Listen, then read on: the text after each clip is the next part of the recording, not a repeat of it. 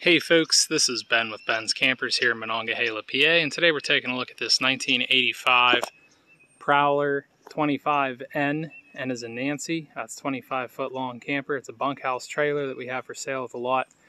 This thing's in very good condition for being from 1985, and I want to show you guys this thing. I did a video on this last week, and I've done some repairs to it, additional, and I'm going to continue to make some improvements on it to make it really ready to go for the next owner. And it's just about ready for camping, really. I really would challenge you to find a more ready to go camper at the price point, which this one is $2,750. We do have a clean and clear title, and I want to show you guys around this thing. We updated it's got full propane tanks, put new hoses on it, propane hoses, so make sure there's no leaks. And the big thing was this corner was split. I took it all apart and rebuilt all the wood in there. You know, I did it the right way, as I'm accustomed to doing here. If you want to check out my other videos on some of the repairs I do, you can see that I try to do a nice job. So that's nice and sealed up, and you won't have to worry about any water coming in. This unit has 4 new tires. It shows very nice.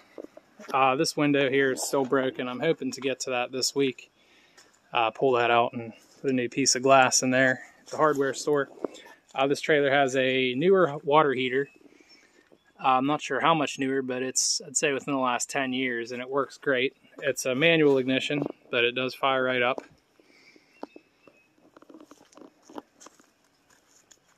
Yeah, it's looking pretty good. I want to show you guys the roof of this. Okay, the roof, somebody put a rolled, it's like an aluminum roof material with very sticky tar or adhesive underneath of it, and it's not made for an RV, but it really works great. This camper does not have any leaks, and it's really sticky. I mean, it's on there. So it seems to be a pretty good product. So you won't have to worry about the roof on this one. Maybe paint it white just to deflect the sun. Something I like to do, but for right now, the roof is great. It does need that sewer cap right there. I'm going to go ahead and replace that as well for you, for whoever buys it.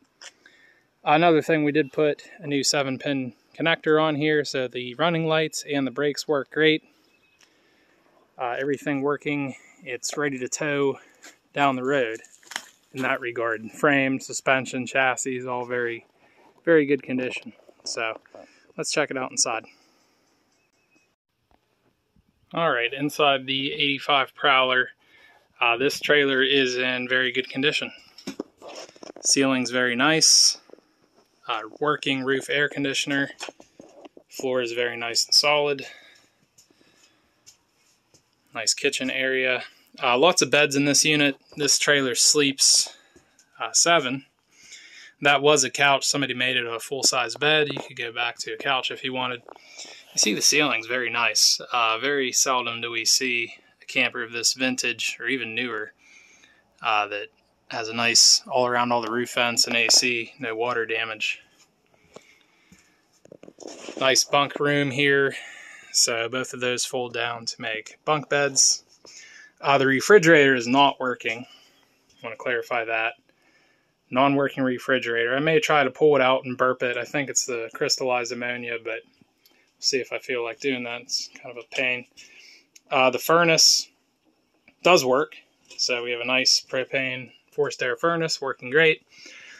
This has all LED lights. All these lights you see they're the warm white LED, which usually I put the cool white. I prefer that, but I figured for this kind of vintage trailer, the warm white would be appropriate, and it's really nice. So all the lights, LEDs. And we have a very nice bathroom, very large for a camper.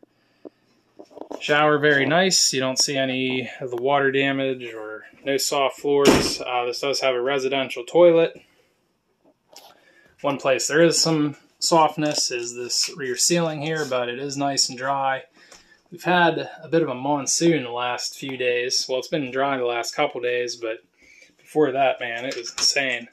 We had flooding and everything, and this thing was bone dry. So that material that they used on the roof really did the trick.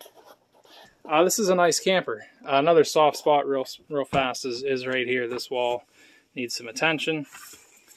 Again, it is dry. So, I mean, it does need a little TLC, but it's just about ready to go camping or take to your campsite that you already have and enjoy some summer memories. This unit weighs 4,300 pounds. If I said that, so it's relatively light for how large it is. Being a bunkhouse, you know, it's a lot of open space. So I appreciate you guys watching as always. Please like and subscribe if you haven't already. We got a lot of great stuff coming down the line as far as campers go. That's a bunk bed up there too, by the way. So appreciate it again. Like and subscribe. God bless.